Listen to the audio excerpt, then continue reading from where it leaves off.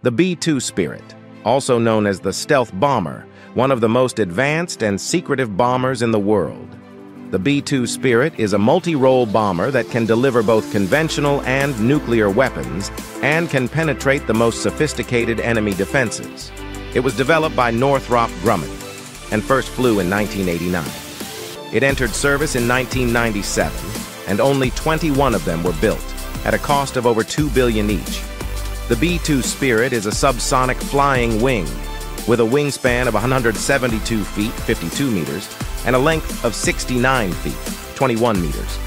It has a crew of 2 and can carry up to 40,000 pounds, 18,000 kilograms, of ordnance, including up to 16 nuclear bombs.